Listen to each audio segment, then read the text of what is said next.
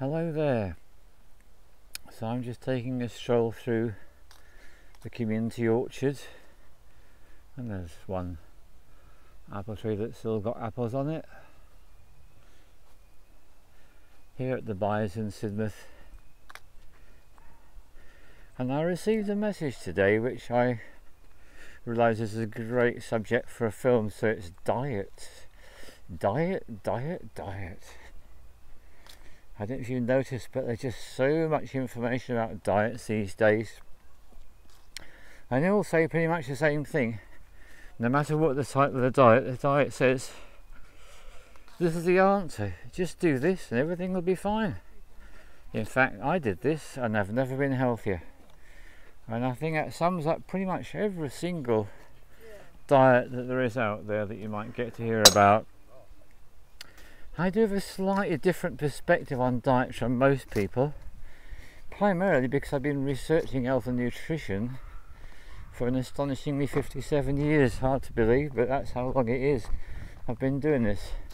And we'll just take a little pause here just to take in this lovely wildflower meadow.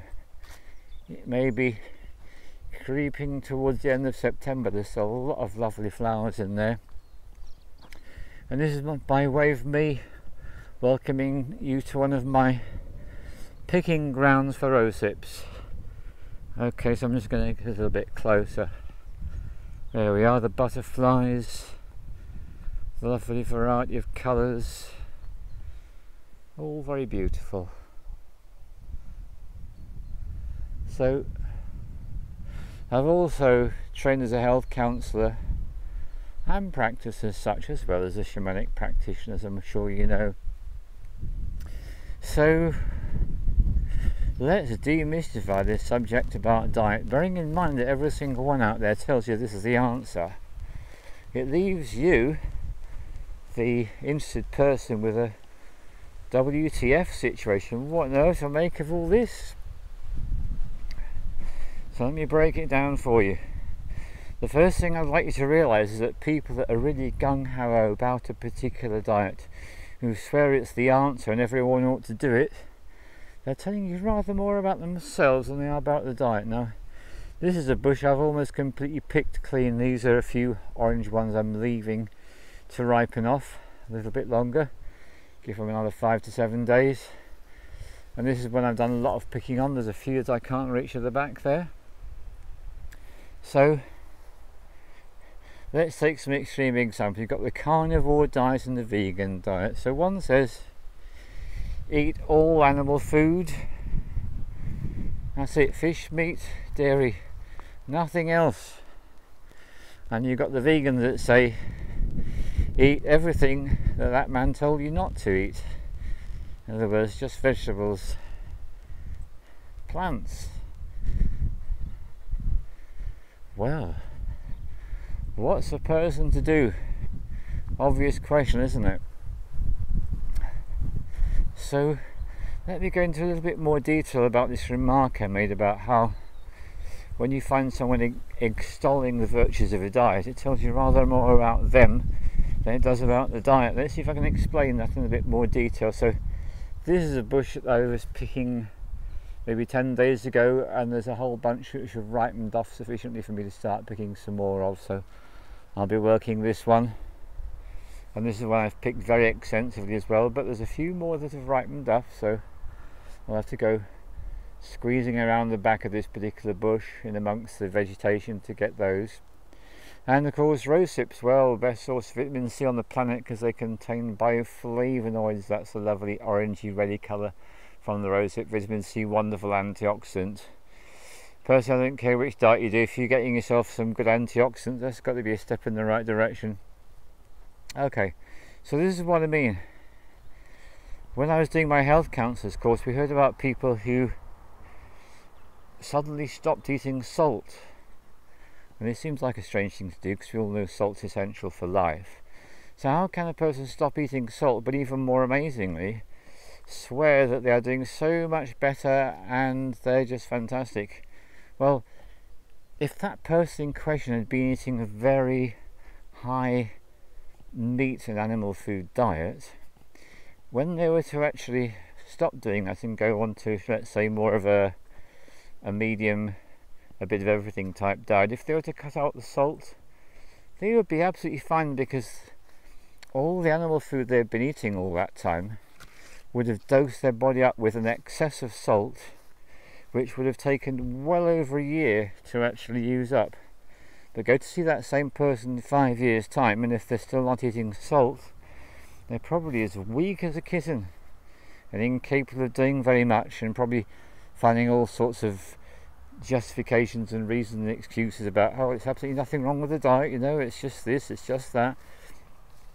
So here's the point I'm attempting to illustrate. If you stick to what people call a well-rounded mixture of plant and animal foods, and you're making sure you don't eat much, if any, of refined sugar, you're going to do fine for a long time. But if you find yourself being attracted very strongly to a diet which to other people might seem a bit extreme, there's probably a very good reason for it. So for example, let me take my own case. Hosting plant medicine retreats for 10 years, doing a lot of retreats and needing to follow the plant diet before each one and after each one, and not being much of a gap in the middle. What I did is I basically became eventually severely deficient in salt, and I became lacking in energy, became weak. So that's an example of slipping out of balance, and I was doing it for another purpose other than my personal health. I was doing it for the calling I was involved with. So that's an example. Now, I can remember a really salient moment when I brought back a couple of guys to my house after a retreat, and they were catching the plane to Ireland the following day, and they stayed over, and they were really shocked and surprised to see, and here we are just having a check at the blackberry situation. Small but still lovely, wonderful. And so they were surprised to discover that the dinner I cooked was basically lamb's liver, onions with a lot of spices in, and boiled potatoes. And I'd reached the point by that stage when my body was just saying, oi, we don't care what you think's a good idea, we want you to get with the program and remember to listen to us, the hundreds of billions of cells in your body, and the far more than that number, a mathematically huge number of microbes that make up the microbiome. All that lot were screaming in my ear, said, now, liver, onions, potatoes. And so I did. So one of the lessons I learned is it's a really good idea to obey the body. So if you find yourself, maybe you've been eating a lot of meat products for years, you suddenly find yourself going vegan, it could just be that your body has actually had enough of that kind of food. Could be. And if you've been eating a vegan diet for a long time, you suddenly feel an unbearably huge craving to eat animal food and pretty much nothing else. That's probably because your body's telling you that that's what you need to do. So ultimately, I would regard your body to be the final arbiter of what is right for you. I would definitely not listen to the mind. The mind, I would say, is the worst possible source. And it's ironic, isn't it? Because most people get their information on diets through YouTube and other sources, which is engaging the mind. Perhaps the most unreliable source when it comes to what's good for the body. The mind's got all sorts of agendas, and it's not really tuned into the body unless you are very fortunate. And I'm just taking in the beauty of these rowan berries. I know that rowan berries contain tannins. I know they're also rich in antioxidants. I have not researched and worked with these yet because I'm so in love with the rosehip. But I'm aware they're a possibility which I could investigate in the future. So I will give you my own opinion, and I'll just look at this because just by my feet, the very embodiment and representation of eternity and beauty, it's an apple. Nature dropping it at my feet, so thank you very much, nature, for that lovely gift.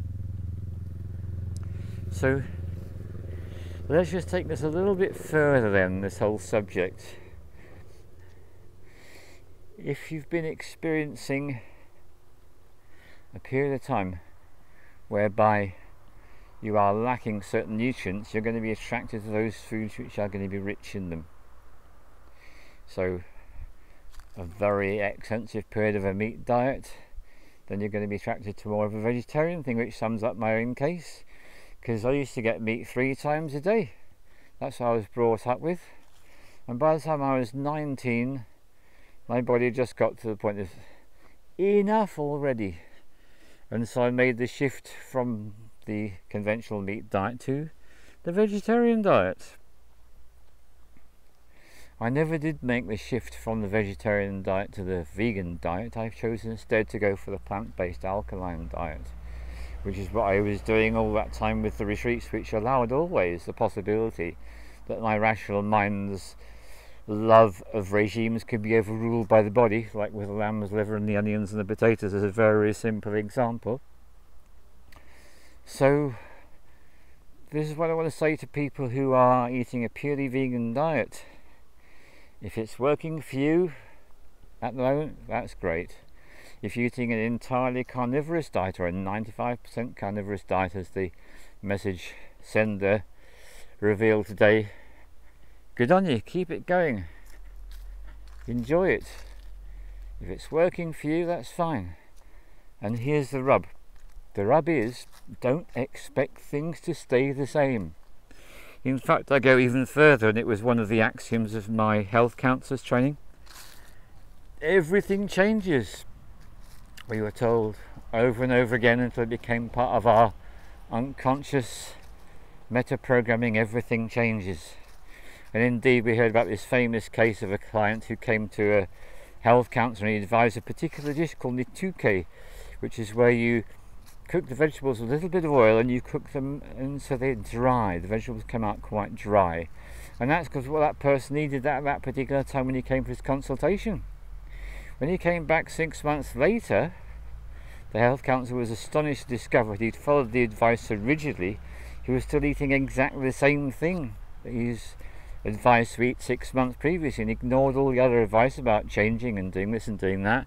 He was stuck, and he got himself into a right mess, and in fact he had to stop eating that and go on to eating something else again. So be ready to flow with the changes. So what's been happening to me in recent times is I've been feeling the real calling to eat more animal food, a lot more animal food than I've eaten for many decades, and it surprised me. And because my body's in charge and my rational mind is very much subservient, I'm following the advice. And I'm finding eating a lot of fish, especially wild salmon and other white fish, and when it comes to meat, particularly wild meat. Now, it's not easy to get hold of, but wild male meat is even more preferable. There's a disturbing sad fact about the UK, which is it's almost all feminized when it comes to the meat products. So I was lucky enough to get a little bit of beef from the bull, which is what I took into my body, and a really small amount, and it went a really long way. Very effective. So that's where I'm at now, and it explains, because of all those years of eating a plant-based alkaline diet meant that I was actually missing out, and it was because of what I was choosing to do. So on the other hand, let's look at the vegan example, where a person is doing vegan diet for quite a while. When they get to the point of the unbearable craving for meat, that's a sign. And the other way around, eventually people will do these purely animal diets for long enough and they'll get a sudden craving for plants. And I do want to mention this because there is something called the ketogenic diet, and I've been listening to people close to me, and one person particularly I'm thinking of did the ketogenic diet and everything was working fine, doing pretty well overall, but then actually there was a bit of a problem, and when it was investigated it turned out the person needed to have their gallbladder removed. So that ketogenic diet, the combination of the animal food and all that fat, actually put the liver under such a strain it was starting to fail to function properly. That's certainly something you want to avoid at all costs. And I do know of people that have done diets without oil. I know someone who suffered permanent liver damage for that, and that was because the person in question was quite a small build. People with small builds like myself and that person, they've got to be extra careful because they don't have the resilience that people with a bigger build have got. So if you're more of a larger build, you can carry on doing something for longer before you might need to make a course correction. If you've got a light build, when you get the signs coming to you, you want the response sooner rather than later, and that will avoid unpleasant things like operations and such like that was necessary in the case of the gallbladder problem caused by ketogenic diet. So this is the reason, you see, some people will tell you it's the best diet, and they're right for them and all those people who are in a similar physiological condition. But what I'm really counselling you to do, what I'm exhorting you to do, is once you find a diet that's right for you, tell yourself, this is right for me for now. And I'll remember his words, everything changes, and indeed everything does.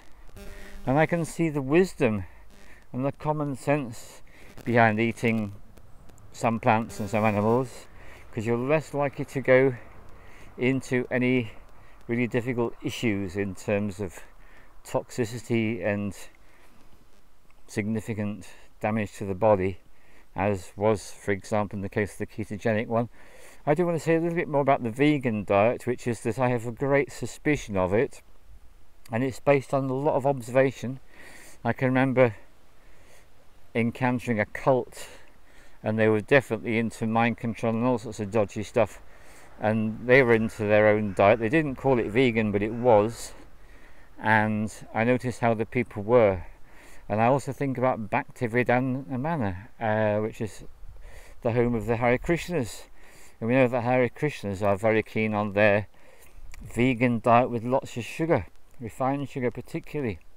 And I would say that a vegan diet with lots of sugar is a recipe for weakness in the long term.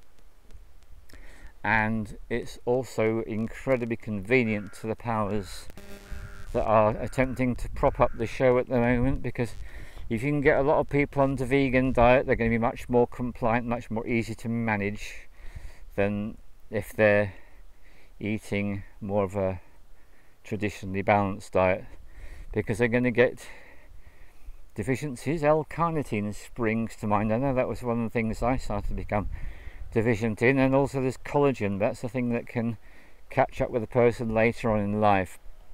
So collagen and L-carnitine deficiencies are definitely a possibility with a vegan diet, something to be aware of. And I just think it's very clever, because if you want to control other people, what a superb way of doing it is to create something and make it quite revolutionary and off the wall and different, and to actually ridicule it for a few decades, and then after you've been ridiculing it for a while, then all of a sudden allow all the supermarkets and the mainstream shops to be filled with products to cater to that particular dietary predilection. It's a clever way to manipulate people. So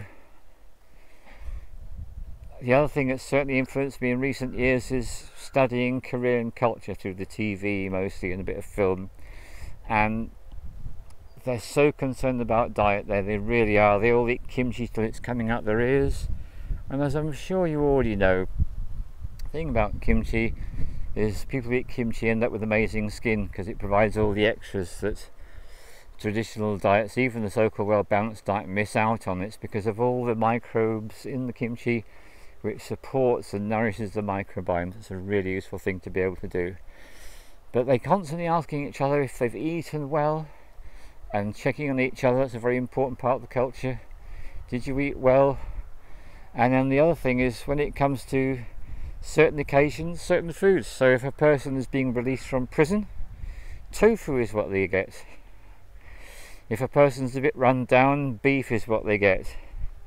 And different foods for different conditions. Really noticeable. So I think I've come to my meanderings, and it's time for me to continue picking my rose hips, and say thank you very much for watching. And I'd be very interested to hear about your experiences with food and with diets, what you find works for you, what you find has not worked for you. And if you'd like to do the usual things to like, subscribe, notifications, I can scarcely even be bothered to remember these things, but you know, all that kind of stuff, then it'd be nice to hear from you. And if you want to support my channel, then look in the description for the link for PayPal. And yeah, the rose hips are calling. Thank you very much.